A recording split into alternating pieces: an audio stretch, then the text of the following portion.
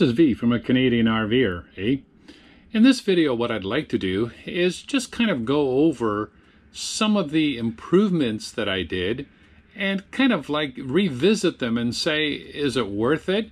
So let's cover 10 of the upgrades that you might want to look at. So let's look at 5 inside and 5 outside.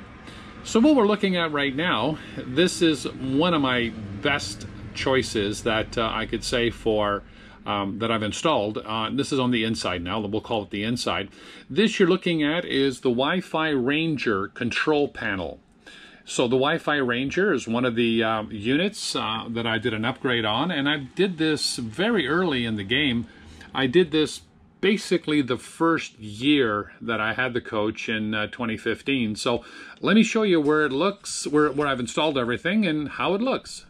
So here we are in the front overhead compartments, and this is where I've mounted my Wi-Fi Ranger, and I have the Go2 Elite package, and starts off with the Wi-Fi Ranger Go2 AC. This is the inside unit. I will take you on a clip and I'll show you where I mounted the upper part, the other part of the Wi-Fi Ranger Elite. In this corner here, we see the power supply and some of the other technology. Just quickly to go through it, I've got a Wi-Fi hotspot right there that I plug into the Wi-Fi Ranger when we're traveling. At home base, I have a cable modem, and then on the far corner, what I have there is a WeBoost. So on the technological side, I really love all my devices and how they're working. And just let me turn off the WeBoost, come back here. That's our cable modem working at home base. We have our Wi-Fi hotspot when we're traveling, and I turn that on, put in a SIM card in that, and it all feeds back into the Wi-Fi Ranger. Like I said, I'll take you up to the roof and I'll show you the Wi-Fi Ranger mount. Here we are, we're on the roof right now, and you can see the Wi-Fi Ranger. It's all of military grade aluminum. It's got a nice bracket that you can mount it on. And it comes with a swivel antenna. It'll take a bit of beating with a tree or anything you go under. And it's a half-wave antenna, all of military grade. It's on a nice frame that it sits on with, of course, the name Wi-Fi Ranger. So this is the outside part. This is called the Elite AC unit, and a great product, can really take the Florida sun. So let's carry on with our second, I guess, upgrade that I've done and really enjoy using. This is, I have the Garmin 770 GPS system, and there's not much to see on the GPS right now, but we use this quite a lot when we're traveling, and really enjoy using that part of the GPS. We also have GPS that's in our radio part, but I use that one just for my rear camera. So, do I like the GPS system? Yes, I do. I like this one a lot, only because it's a screen that you can have your sunglasses on and look down, and you will be able to see the screen, even with sunglasses or on a bright day. I'm just trying to get a good shot of that one for you. And there we go. The reminder just came up. It's tied into our cell system. And so that's working really well. We love that, the GPS, the Garmin 770. And our third upgrade, or add-on that we've added, is our Kiwi OBD reader. And this is, again, we're looking at the screen here. Once you're ready to connect, you touch the connect button, it starts to light up. And of course, the engine's not running right now or anything like that, so we won't get a connection, but I can still go in and show you the gauges, what it looks like. And I think I've gone through the video, and I'll link all these videos together so you can watch them, all the 10 videos that we've done. But really enjoy this, only for the simple fact it tells you what the engine's doing, and if you find the sweet spot for traveling, you can get some good fuel economy and speed and RPMs at a nice ratio there, and then it gives you good fuel level burn, and it shows you what the engine is doing. So I love it. We use it a lot. Highly recommend it if anybody has a Class A, especially a Ford 53 chassis, which the dash, there isn't a lot of information on your dash. So this really helps me out in getting all my information back to while we're driving. Now let me show you where, of course, the OBD reader is. Here's where the Kiwi unit, the OBD reader, is sitting right there.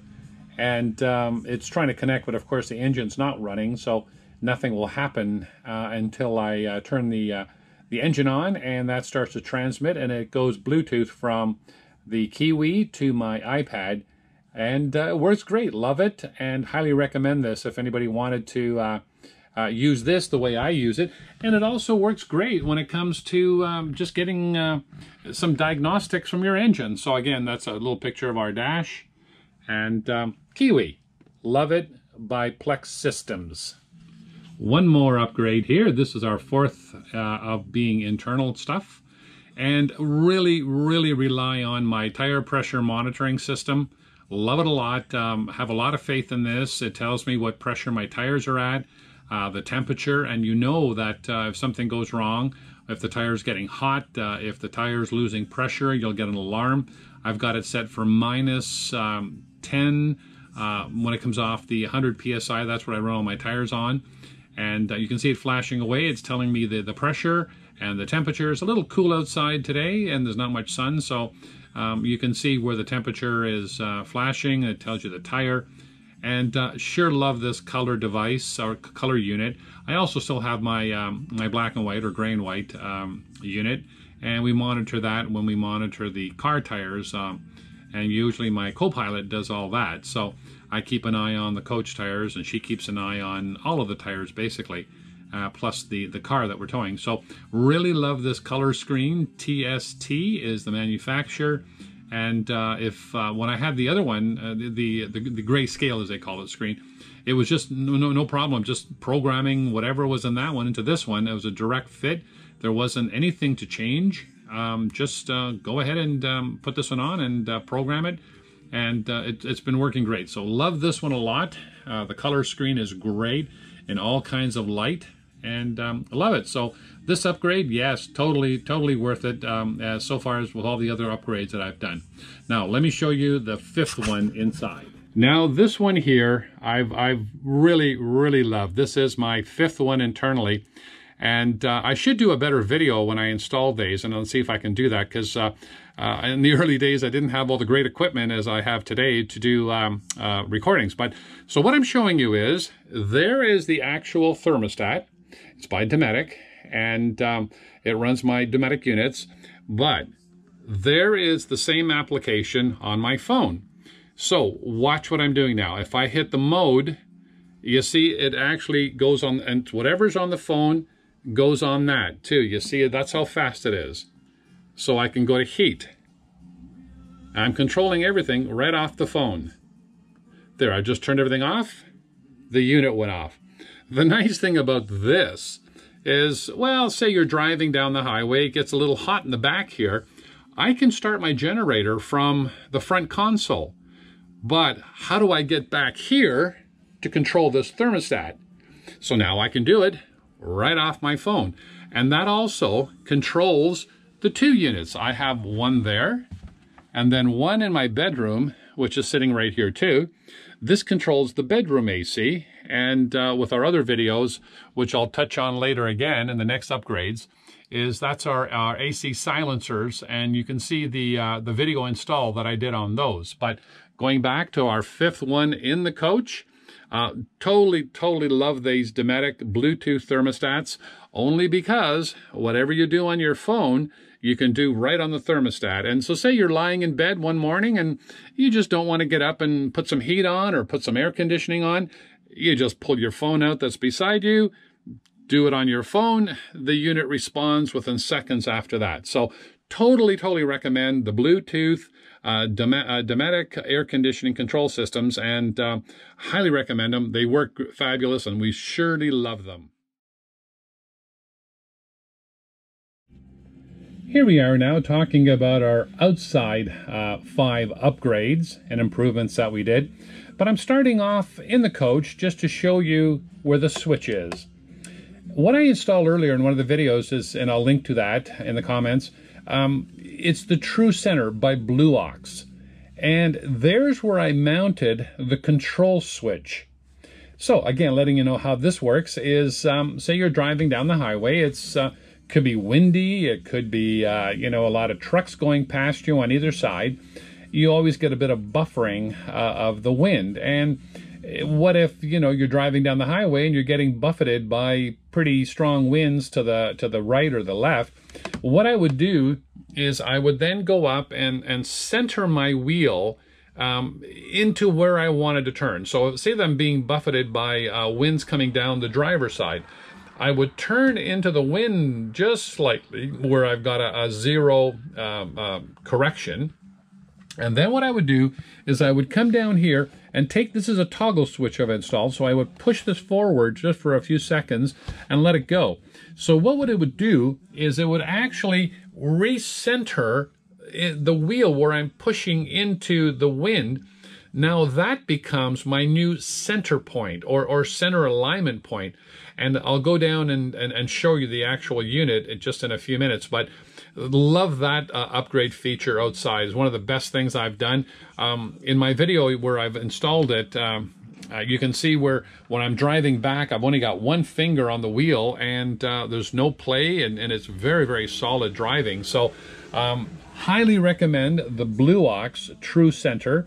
And it works fabulously. It just takes this big beast and turns it into like a beautiful controlled heavy SUV. And it works great. So highly love it. It's True Center. And let me take you underneath on the front drive axle and I'll show you what it looks like. So here we are underneath the coach, and what we're looking at right now is the True Center. You can see where it's hooked on to the, I guess, the tie rod arm that goes across and is connected to the string. And there it is right there. And the control box is in that corner. So it's mounted on a fixed plate on that side. This part that's behind the bezel there, or the bellows, is the movable part. And what that does is that just recenters where center is on the coach as you're driving down the highway. Now another upgrade that we did, and since I'm down here, I will show you. I've also, I don't know if you can see them right through there, I put in Bilstein shocks right in there. And I did that the first year I had the coach. I did that in Elkhart, Indiana, when I was talking to a gentleman called Chip, and he does improvements to RVs and trucks and so on. And when I talked to him, I wanted a smoother ride, because you can see where I ride on these great big steel frame springs, and I wanted a better ride, because on some of the bumps you could see where it was you know, hitting that stopper way up in there. But so what it was these Bilstein shocks have a 3-chamber in them, from what I understand, because when we talked about the ride, I wanted a better ride, and I was thinking of doing sumo springs and stuff, and he said, no, what you need is better shocks. And what Ford did in the 2015, they did install the Bilsteins, but they only had the 2-chamber. And these aftermarket ones are a lot better. I mean, I really like the ride. It really improved the ride, the bounce on the springs. And so that's the Bilstein shocks. I did that. So in combination, I guess, I might say that since I didn't do a video on installing those, between the Bilstein shocks and the True Center, it really improved the ride down here, and just love it now. So highly recommend the True Center and the Bilstein shocks. Now our third upgrade that I was really happy with, and still really enjoy using this because it's protecting everything. I've got electrical inside electronics, is my SureGuard TRC power monitoring system. And there's of course 2 pieces to this. This is the outside piece, or what I call the outside piece, because they make this in two forms. They make it in a pedestal mount with a plug on it, but I choose to put it inside. It's safer and out of sight, and it works great. And we've been running this for the last 2 years now. Think it's really worth it, because at some of the parks that we were at traveling in the summer, we found that there wasn't enough voltage. One of them had a mixed match between the ground and neutral. There was no ground and neutral connected, and it was good because this unit would snap out and let you know that there's a problem. So SureGuard, love it, by TRC, and this model is the 35550. This is their latest version of it, and it also has a surge, spike, over voltage, under voltage, cross wiring, pedestal wiring, and works really well. So I love it. Now I'll go inside and I'll show you where the monitoring part is, but you can see all the lights and everything is working perfectly there. And I've got a video to this where I installed it, and I'll link to that and let you know. Is it worth it? Absolutely, for the safety of protecting all of my electronics inside my coach. Here's the monitoring that we monitor from our SurgeGuard, and I installed this from the back of the coach as a cable. It runs back to there, and in here what you can do is you can see all the voltages, the currents. You can do individual lines that you can flip back and forth. So SurgeGuard, totally love it. I think it's one of the best investments we made, and TRC is a manufacturer. I believe their head office is in Florida, so it's always pretty neat to call them for warranty and support and anything else you wanted to know. But this is part and package of the unit that's in the back. This is the RV Power Monitor part of the SurgeGuard TRC. Now, I know I said I was only going to do 5 on the inside and 5 on the outside, but I really can't get past this one without commenting on it. It's talking about my AC RV silencers, AC silencers, and I've done just a video that I just installed these a few months ago, and they're fabulous. I mean, the sound, the dB, and it's really quiet. And what I'll do is, again, going back to my thermostat here, this time I'll even trigger it with my finger just to show you that it does work with your finger too. So there it is right there. I've now this is only just going to go on fan, and it's on auto, so it should trigger very soon. If I trigger it down, that should come on. I think it's going to be on high there, and there it goes. It just started, and you can hear it, barely hear it, I guess, because how quiet it is now. Highly recommend these. If anybody wants to really quieten down their AC air conditioners, this is a product you've got to get, and you can see that we've linked to Wacko Products. It's in our, you can link to them and see a few more of their videos, but highly recommend these. They did a fabulous job of making the whole coach nice and quiet. So what I'll do is I'll just come back down here and just cycle through everything, and they should turn off right there. Give it a second or so, and it's off. You can see it's nice and quiet. So I installed one there, and then what I did is I've also, we'll take a walk down the coach, and same units right there. This is our front AC unit, and it's also installed there too. Beautiful job of the way the inside looks now with the new units. Highly recommend them. Give them a try out. Check out our video. So this is V from A Canadian RVer. If you've enjoyed this video, please give it a thumbs up. Please subscribe as we help grow the channel that way, and hit the bell that will let you know that we've got new videos coming up, and we hope to post almost 1 or 2 videos a week now. This is V from A Canadian RVer.